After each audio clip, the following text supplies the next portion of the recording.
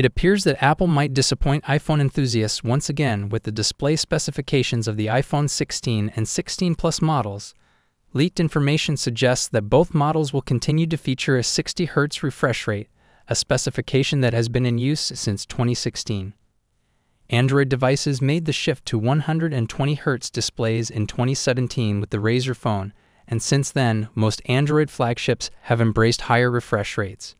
According to display analyst Ross Young, Apple will only introduce higher refresh rate screens to their non-Pro iPhones by 2025. So if you were expecting an upgrade in refresh rate for the non-Pro iPhone next year, it seems you might have to wait until the release of the iPhone 17 series. However, it's worth noting that the iPhone 16 Pro will feature an LTPO display with a variable refresh rate ranging from as low as 1 Hz to a maximum of 120 Hz on its 6.27-inch screen. The iPhone 16 Pro Max, with its 6.86-inch screen, is expected to have a similar display.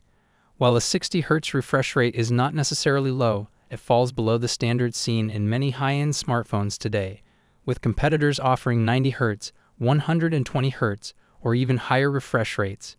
In another leak, there's information about a change in the battery design for the iPhone 16 Pro. The battery now features a frosted metal shell, and a prototype of the iPhone 16 Pro reportedly has a battery capacity of around 3,355 mAh, slightly larger than the battery in the current iPhone 15 Pro. The switch from a black foil casing to a metal shell improves battery efficiency without affecting weight. Additionally, Apple plans to introduce a thermal system to prevent overheating, and the entire iPhone 16 lineup is said to incorporate a graphene heat sink for improved heat dissipation. Graphene has superior thermal conductivity compared to copper, which is currently used in iPhone heat sinks. These changes seem to be a response to reports of overheating issues faced by users of the iPhone 15 Pro models, which Apple addressed through a software update earlier this year.